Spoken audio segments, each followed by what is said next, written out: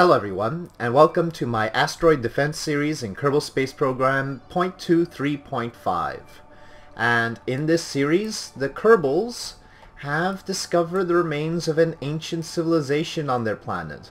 And that civilization, apparently through little recordings that have been decoded by the Kerbals, were destroyed by something called asteroids. Now, the Kerbals had no idea about these asteroids prior to watching these recordings from these previous peoples that populated their planet. But now they looked out on their system, and sure enough, they saw these objects, these unknown objects that could potentially come in and hurt them seriously, and soon, in fact. Last seen a minute ago. And they started tracking these things, and some of them, oh, that one's looking like it's gonna smash into us, actually. I was hoping that the first one wouldn't. Anyway, so now we have an explanation for why the Kerbals are so interested in achieving space flight and doing science in space. It is because they are deadly afraid of being annihilated by asteroids. Alright, so well, let's keep an eye on this one, but for now our capabilities are not such that we can actually do anything about it. We'll have to rush. Let's go to the VAB. This is a completely stock and career mode series, so that's going to be something I'll say up front. And we are going to try and get through because I went through the tree pretty leisurely last time, I'm going to somewhat rush through it this time, the last time being with 0.23. Okay, and so we're going to try and rush through it, and I'm going to... naming conventions are always annoying. I think for speed, on the missions that I want to do quickly, I'm just going to name it A1. And notice we do have a NASA flag now. I've put my own flag in, but it doesn't seem to show up yet. I guess that's because first time loading it up it didn't really have it. Oh, I don't know why. Okay, so I'm going to... I don't think what I'm gonna do right now is anything NASA would have done, so I'm gonna stick to default there. And this can only be taken up by Jeb, clearly. So let's get out to Launchpad and not waste any time, because this is all stuff we've done before. Okay, obviously I need to fix staging here. Let me quickly do that. And SAS on, and go. So, this is going to be a thing where we have to get the Kerbals ready to combat asteroids as quickly as possible. And so that's what I'm doing here. As you can see, we are not wasting any time. Let us get our science. We need as much science as possible, as quickly as possible. I'm not going to try any of the... I'm still going to try and keep my Kerbals safe, so I'm not going to try any mission that will risk them. After all, the whole point of the asteroid defense missions is that we want to keep Kerbal safe, and so it'd be kind of silly wasting Kerbal lives like that. I have set the time to 24-hour Earth time, and that's because I've actually done a lot of calculations based on 24-hour Earth time, and I would rather that not be useless. I do like being able to switch it to this. Actually, mission time is practically useless in most situations, at least if you're not designing a rocket that you already know all the ins and outs of. So having the overall time is somewhat helpful. Okay, we are starting to go down. We're slow enough that I can just pop the parachutes here and turn off SAS. Okay, and I want to hurry up with this because it's all very basic stuff.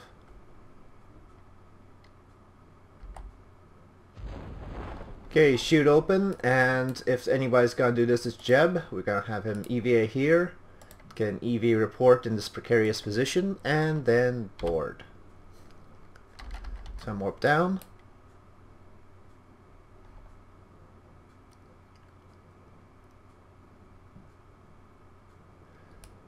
Now, I explained in my previous series The reason why I use the solid rocket booster instead of a liquid tank and the other rocket is because that this weighs less, so one parachute can carry it all down with plenty of margin to spare. Now, I'm going to take my surface sample. Yes, keep data. And EV report. Alright, board and recover. Okay, 29 science, but let's not be too slow about this. So now I want to just have the raw capsule thing, and we'll have Bill do it because, you know, not the guy we want to entrust on a space mission just yet. So let's call this A2. Oh, let's not call it anything. Let's just go. Alright.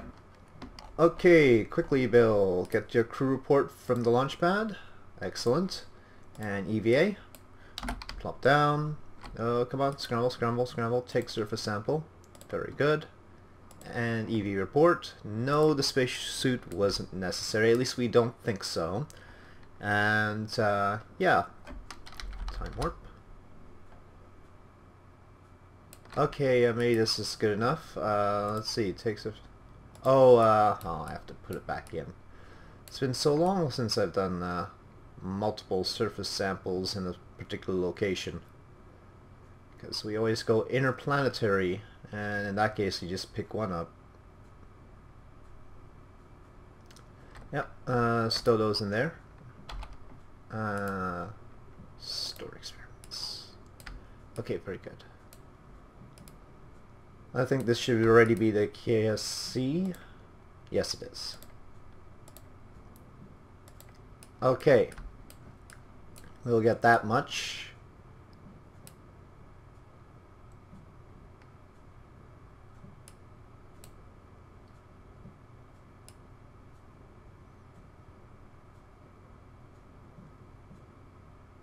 Oh, come on.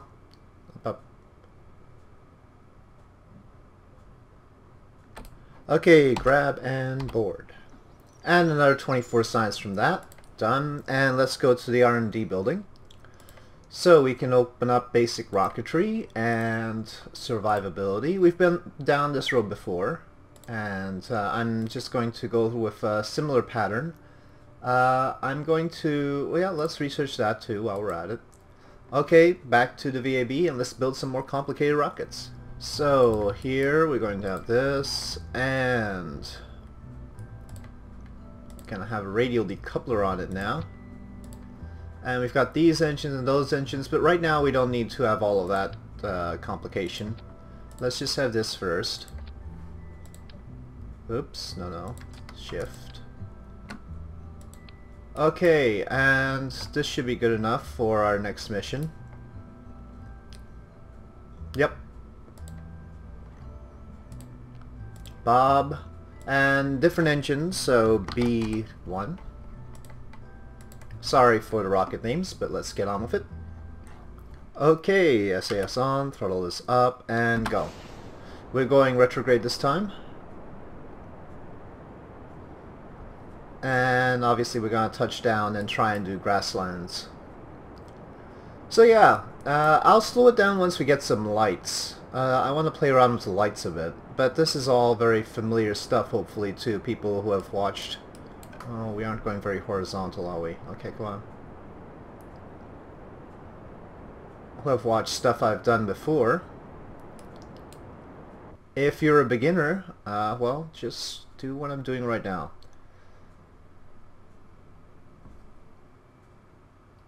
Okay. And that off. And yeah.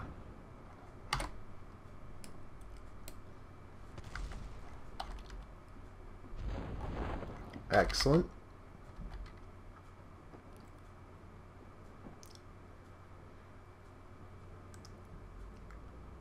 Okay, Bill. Bob, sorry. Getting Bill and Bob mixed up. Always a tradition. Okay, yes, the spacesuit was not necessary.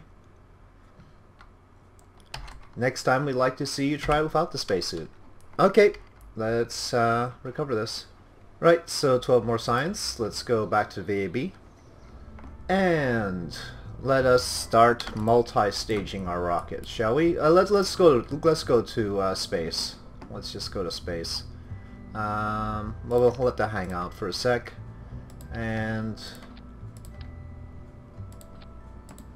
my typical first rocket looks like this.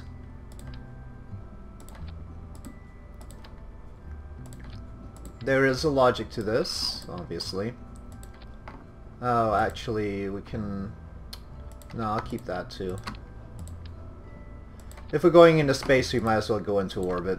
There's no point doing a halfway mission. We'll get as much science as we can. And we'll... No, not that one. This one. We'll just have to go for the moon after that. And that there, that there. Okay. There's undoubtedly a C1. And we could put some more science on. We could put the goo containers. Yeah, there's no good place to snap on the goo containers yet. Not until we get the Science Juniors is there a good place to put the goo containers. So I'll do that at the same time. Okay, let's not waste any time. Alright, out to the launch pad. So yeah, this new version, Jeb is up there again, that's good. This new version doesn't have anything new by way of aerodynamics or anything like that, but it does have better joint reinforcement than we've had in previous versions. Now, I'm not going to be the one to test that theory, because as you know, I build my rockets pretty well as it is, though I might leave off some struts here and there where I normally put them in order to try that out.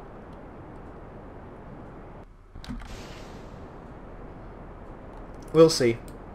I might, I mean, I don't want to start building my rockets all crazy like, so we'll keep things civil around here.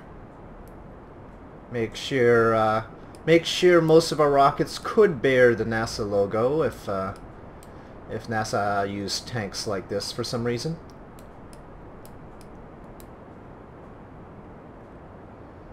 Okay, I think Jeb knows he's going to space today.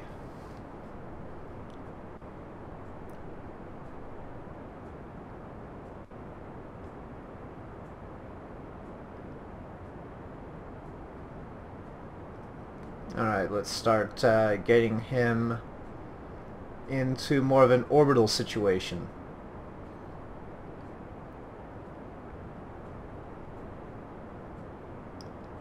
Okay, trying to do the gravity turn in sort of a ideal stock KSP way.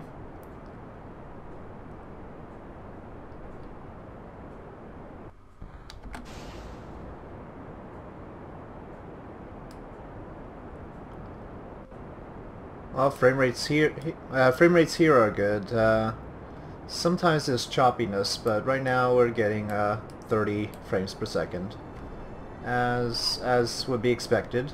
When I'm recording, I limit it to 30, so.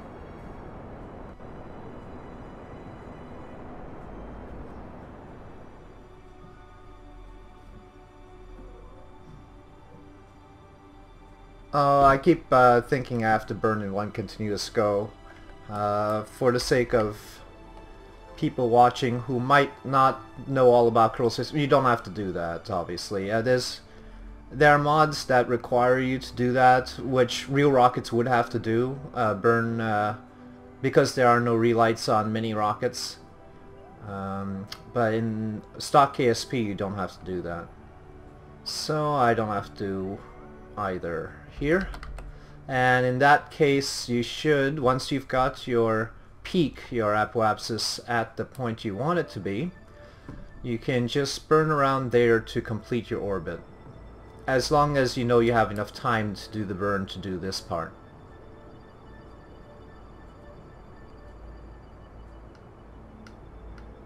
And right around where the two are perpendicular from you, a 90-degree angle from you, is as close to circular as you're gonna get. So this is our as close to circular orbit as we're gonna get, 134 by 126. And there you are. Jeb is in orbit. And Jeb is now going to do science in orbit. Let's see. Well, let's do a crew report first. Yeah. And let me try and find the hatch. Well, I guess we can just have him pop out. EVA. Okay, above the water. High probability of that being our first report anyway. But let's go to the bright side to so we can see what biomes we're over and have him do the reports there. Next we should get somebody into polar orbit as usual. Okay, we're definitely over a different biome now. Grasslands. Seems like we should be hitting highlands soon. Let's say here. Mountains, oh good. Those are harder to get than highlands. Let's try it again. Nope, still mountains. Alright. Just go a little bit further.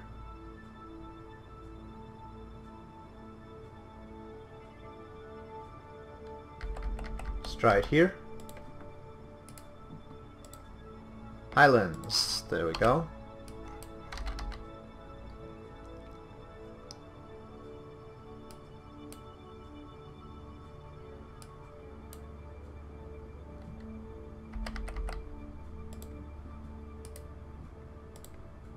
Deserts. Excellent.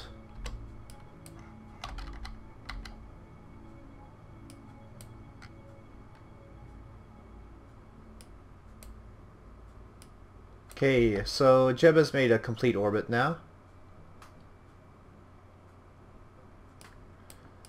I guess that's good enough for now.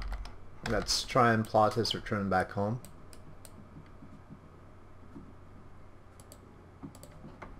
So, maneuver node system somewhat improved. We'll see about that.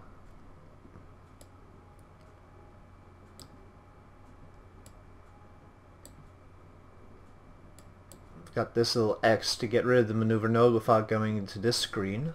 That's definitely an improvement. I think I'm gonna go for that. Alright, so 19 minutes.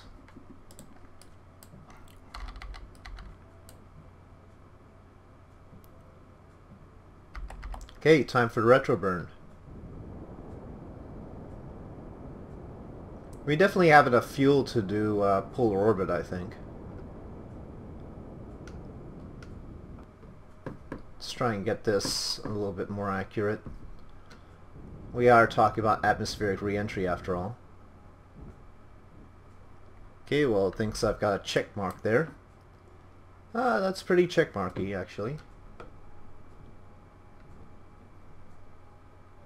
Yeah, I can deal with that. Okay, so that part's done.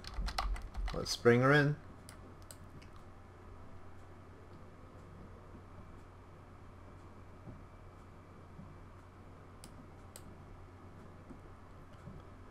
So for Kerbal, the atmosphere is responsible for slowing you down, of course. On other planets there might not be an atmosphere, so you don't get to do this part. You actually have to burn your rocket in order to slow yourselves down, otherwise you're going to smash into the ground at a very high speed. But here it's alright.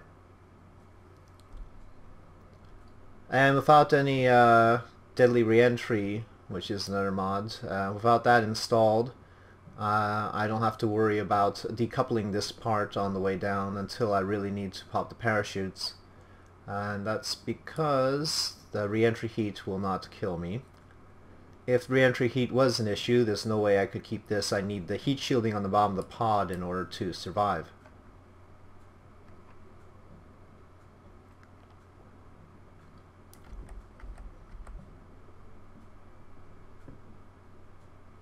Oh darn, we're going into the nighttime side, it looks like. Yeah. Well, once we get lighting, I promise, I'm going to be using those lights. Now that we've got colored lights, I'm gonna be color coding my rockets, basically. Yep. Time warp makes things a little bit jittery.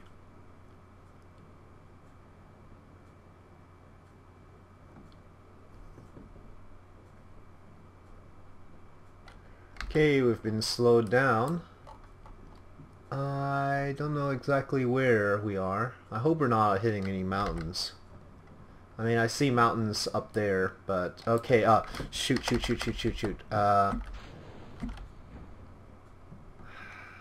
Can't see anything, so was late popping the parachute there. But we should be fine as long as we don't hit rough ground.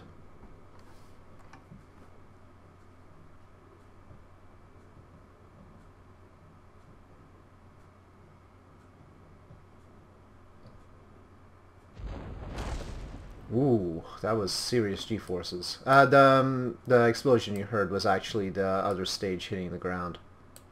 But Jeb survived those G-forces, and we are safely on our way back down. But again, rough terrain means that this thing could tumble when it hits the ground, and that's not good. So let's see if that happens or not. C being a very difficult thing to say because we can barely... Oh, okay, it landed on a good surface. Alright, let's recover. Excellent, 55 points from this mission. As you can see, plenty of EVA reports. The next logical one would be the polar one. But let's get some more science. Some more technology, I mean. Okay, I've been pining for light, so, but actually we don't get lights, do we? But we do get the Science Junior, and that'll be helpful. So let's get that. And batteries, very important. And we might as well fill out our stages along the way. So let's do that. Okay, so let's slap on a Science Junior, and like I had said, the goo container can go on that so that we can recover those properly. Let's go to VAB. Right, so now we need to modify this a little bit. We need to sneak in the Science Junior, 2 goo containers using angle snap. That's about 0.5 tons, which is a lot compared to just the 1 ton that the pod normally weighs. So we add a little bit more parachute support, and I think we're gonna need boosters. Let's test out this whole rigidity thing, shall we?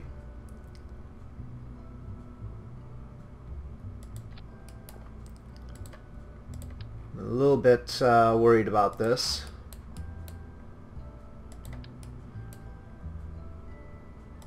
Ooh. Okay, well, let's get rid of this stage then.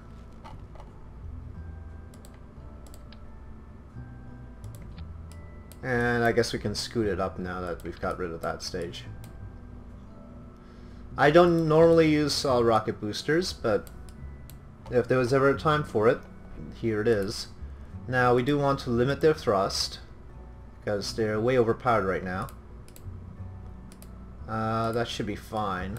Just doing a little bit of oh well, let me explain my math. Okay, so the booster that we had at the bottom here was this one, 250 thrust. So all we need is 250 thrust to lift this center stack. So we know we need at least that to lift the center stack. How much do we need to lift these? Well, combined, their mass is about 32 tons. So we need at least 320 to lift them. So 320 plus 250 is 570. So 570 thrust is what we need to lift them. Each of these produces 315, so combined they produce about 1200, and so I can limit it to less than 50% and it should still be fine. And I'm just gonna run these solid boosters first. I guess we could run them at 50%. That'd be quite a noomph though. Okay, yeah, let's get closer to, let's go 48. Okay, put that there. Alright, well, let's see if this stays rigid. This is definitely a D. Okay, and we've got all sorts of science to work with. And let's see, who's silly enough to ride this sort of thing? Bill. Let's go.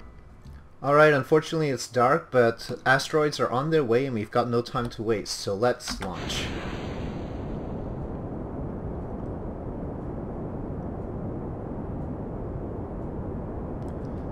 So normally I wouldn't put solid rocket boosters on without struts. So far they seem to be holding out quite well. We're going into polar orbit.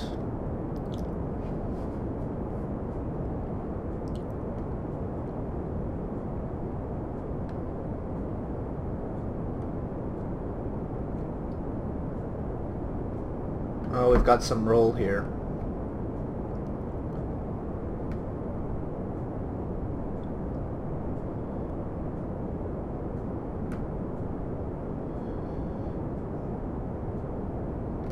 It's getting tough to counter the natural tendencies of these solid boosters. They want to roll for some reason. Okay.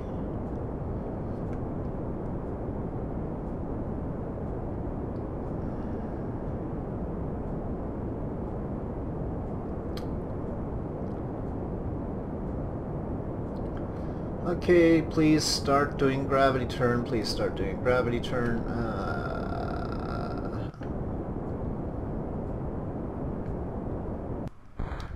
Okay.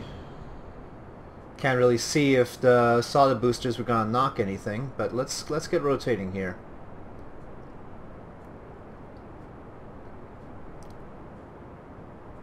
Now, the new engines have very good effects, but we need some revamp on some of these old stock engines as well. We'll see some new effects once we get to those parts, obviously, and I'm trying to get to that as soon as possible. But I think going through the tech tree is a good way to go.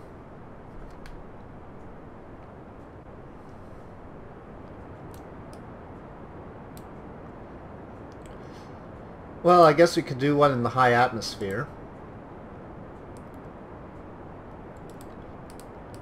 Not worth as much as some of the stuff higher up will, but...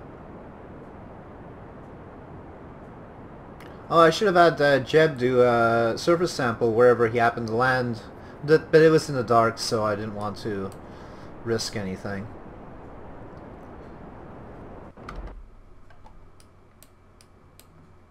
Our apoapsis is getting quite high. Okay, let's shut off the engine.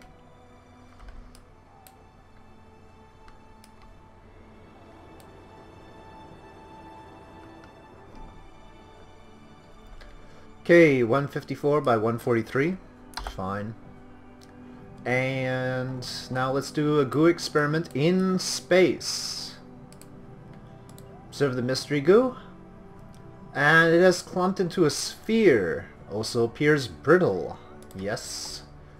Yes. This is very important information. Perhaps this actually mimics the composition of asteroids. The microgravity has greatly affected the growth of crystalline structures. Loose objects are also flying around the bay in a very messy but fascinating way. Very good. Alright, Bill, let's see if we're at the pole yet. EVA, please. Ice caps, indeed. Alright, we've got those observations. Let's see about the tundra.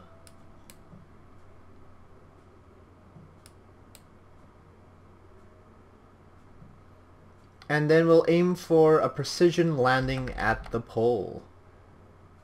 So, yep, let's EVA. Let's see. No, still the ice caps. Hang on there. And let's see. Try it now. No? Keep hanging on there. No.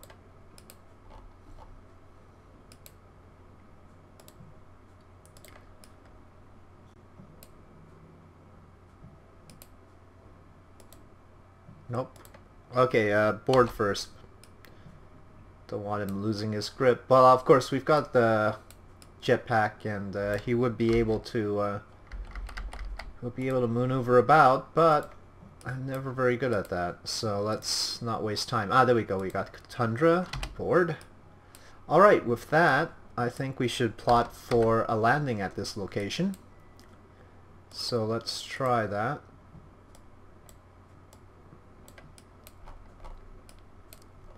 And we'll have plenty of fuel. In fact, I think we have enough fuel to go to the moon with this.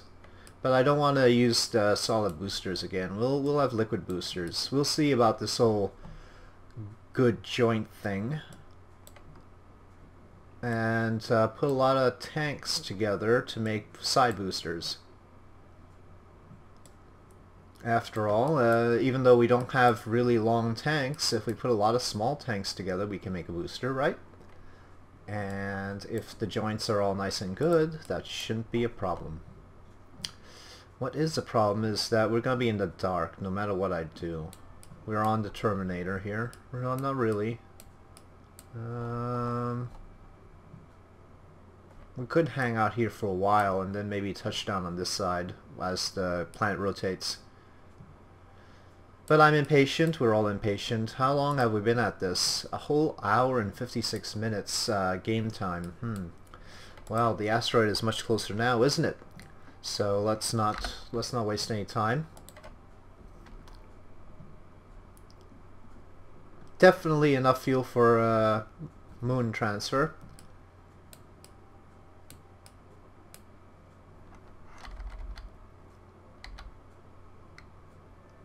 But we're not in the right orbit for that. You can't be in a well, it's not good to be in a polar orbit in order to do a moon transfer. That would not be the best way to go.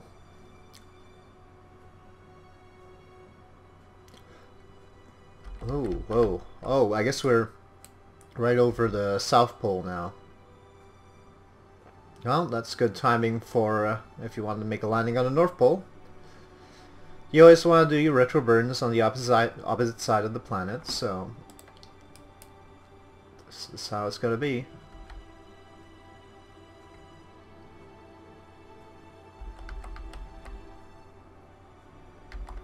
Alright.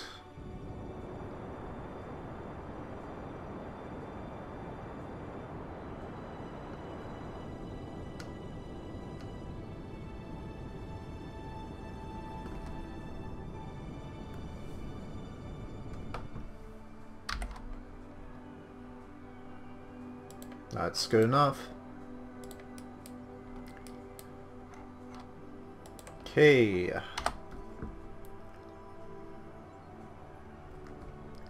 Actually, if we go prograde now, we'll be hitting retrograde on the other side. Ooh. Okay, come on.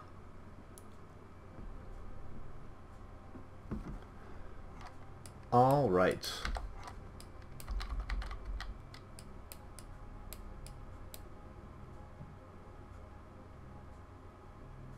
Ike. Oh no, we're hitting the atmosphere already? Oh, this is a lower orbit than I thought it was. Well, we can do stuff about that. We've got plenty of fuel. I want to hit the pole. Maybe I should... Now this is not something you'll do with deadly re-entry, but we can boost our orbit a little bit. And make sure we don't go down too soon here.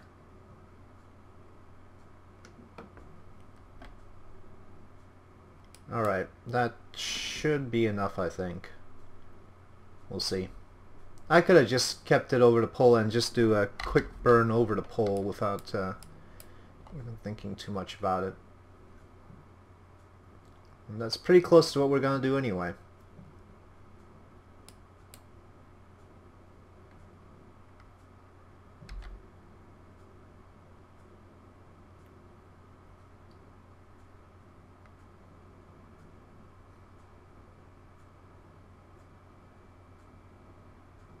And the reason we're landing at the pole is, of course, because we want the soil sample and the EVA report.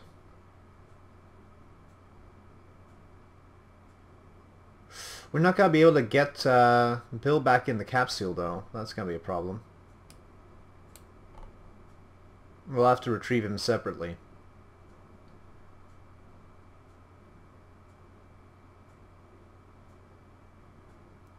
We need to develop ladder technology here. Okay, this should be fine. Let's retro burn like crazy.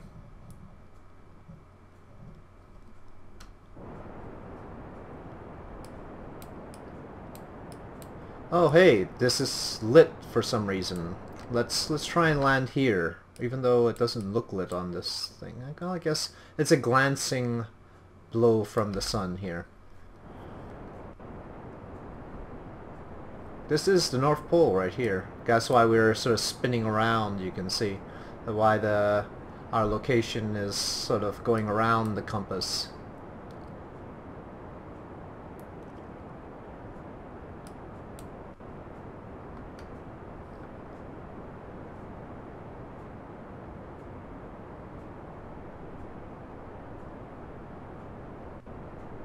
I'm just gonna burn out this stage, I think.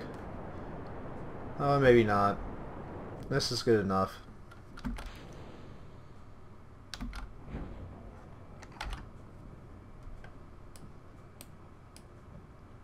Okay, down we go.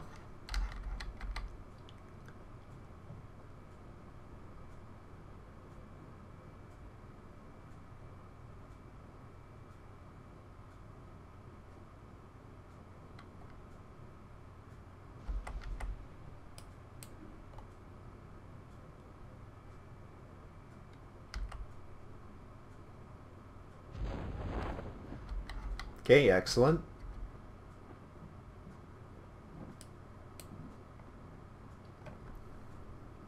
And it's not as badly lit as I was worried about. Big sun right there. Very picturesque.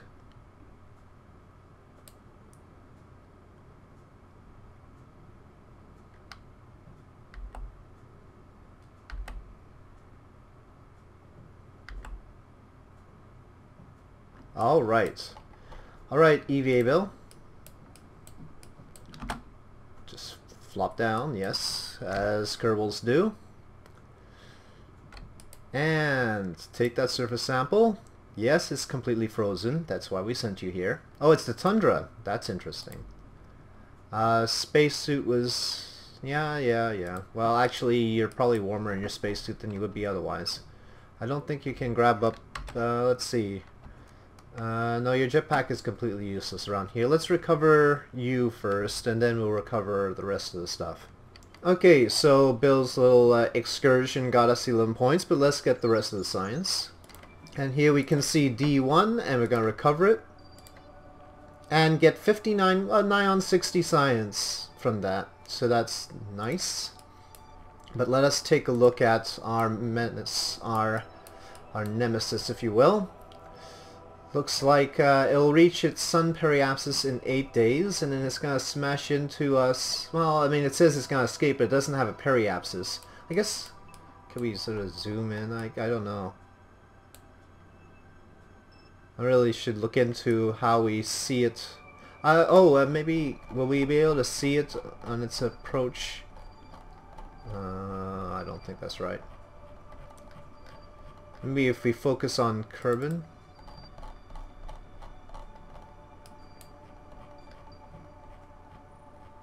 Nope. Anyway, I'm pretty sure it's gonna just smash into us. So that's that one. Could track some of these others. Which ones are extinction level sort of things? This one was a C class. Not really extinction level. Let's try and find E class, which is the real... Oh, there we go. Let's track this one. Okay, that one is 36 days. Okay, well, let's not waste any time. Let's go to the research center to see what we can do with our new science. Obviously, we haven't gotten to any new parts yet, but we're at least going to get the advanced lighting. Let's get... Oh, that's not enough. Maybe I should save... yeah, I think I should save my science to get the lighting. Oh, the probes could be very useful. Actually, not really. It's always better to send a Kerbal. And we are a very safe space agency, so we don't need to worry about not being able to do that properly. These parts are good. But yeah, let's hold off. I think we can do a little bit more science and get these before moving on to bigger and better things. So I think this is a natural point to stop. We've done all the really near Kerbal science that I want to do. We need to go off and check out the moon and Minmus next. So look forward to that in the next episode. Thank you for watching. If you enjoyed this video, please do press like. If you have any comments or suggestions, please leave them in the comment section below. And I'll see you next time.